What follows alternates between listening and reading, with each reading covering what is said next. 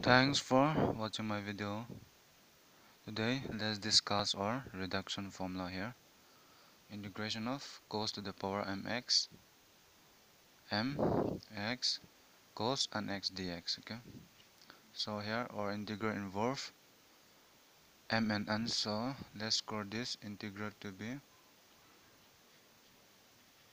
imn. Okay, which is integration of cos mx cos and x dx. So now we are going to use integration by part, treating as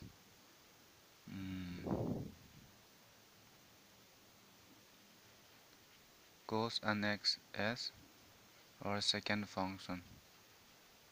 Okay, meaning cos mx is our first function. Okay, so integration by part, first function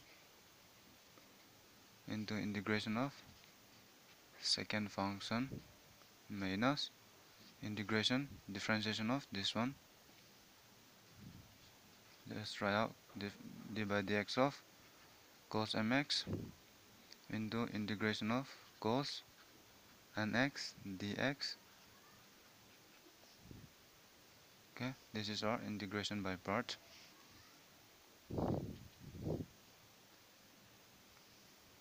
Now integration of cos is what? Sine, right? Sine and x, but here n involved, so multiply in the, so write down in the denominator, minus integration differentiation of cos mx is m cos m minus 1x, and differentiation of cos is minus sin x, and integration of cos is sin n x over n dx. Okay, this is cos mx into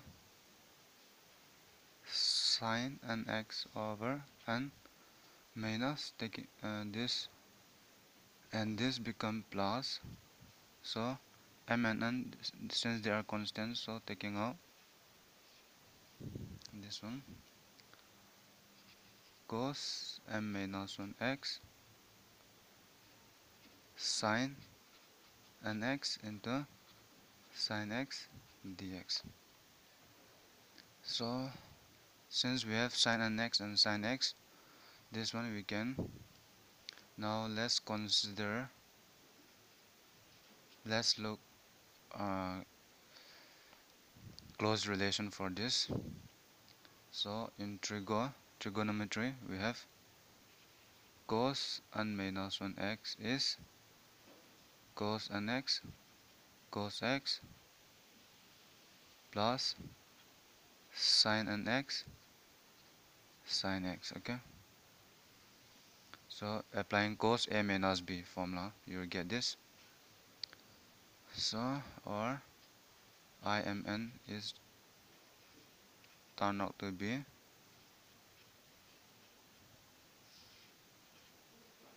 plus m over n integration of cos m minus 1x sin nx in place of this we can write this here, this one there transfer here, you get cos n minus 1x minus this transfer here minus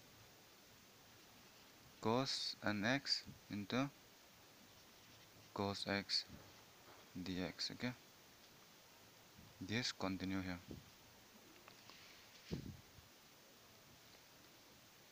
Now you get cos mx sin nx over n plus m over n integration of cos m minus 1x cos n minus 1x dx, breaking up. Okay, plus minus minus m over n integration of cos m minus 1x into this one is, Okay, let's try out cos m minus 1x, cos nx, cos x dx. So which is cos m minus 1x sin nx over n plus m over n cos m minus 1x cos n minus 1x dx minus m over n integration of cos m minus 1x and cos x is what? Cos mx into cos nx dx. And what is this? What is this actually? This is our original integral, okay, this one. So this whole term is nothing but our I of mn, okay. Now let me write down here. So what do we have? I of mn is equal to cos m minus 1x sin nx over n cos m minus 1x sin nx over n plus m over n integration of cos m minus 1x cos m minus 1x dx